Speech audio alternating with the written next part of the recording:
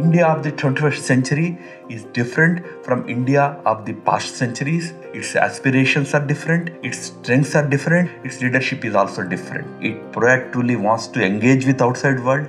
It proactively wants to play a role in global politics. India Foundation sees an important role for itself in promoting the Indian ideas on the global stage.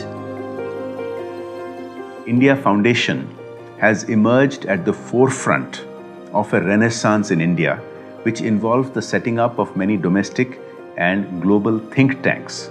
This mirrors India's emergence on the international sphere. After many decades of being inward-looking, India is once again rediscovering its rightful role in helping to shape geopolitics.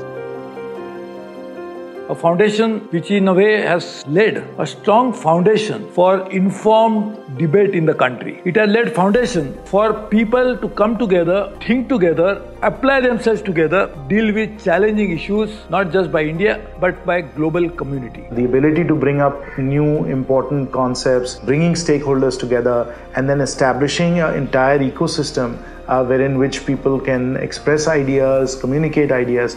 All these have been signal and landmark contributions. It enables the policymaker to meet the other policymakers in an informal setting, not with the formal agendas.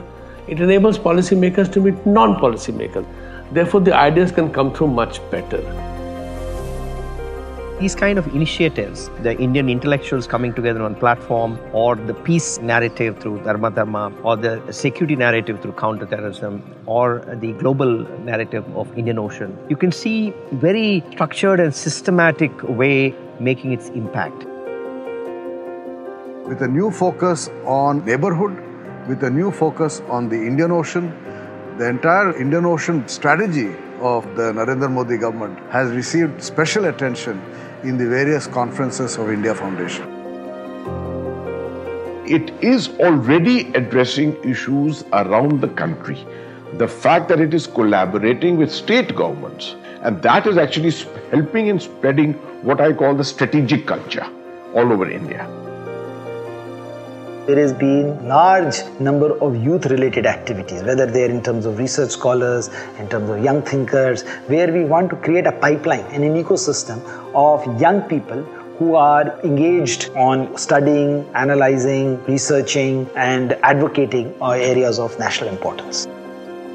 It was very, very necessary to have a think tank which spoke differently, which opened up platform for different thought processes and truly Indian-based thought processes.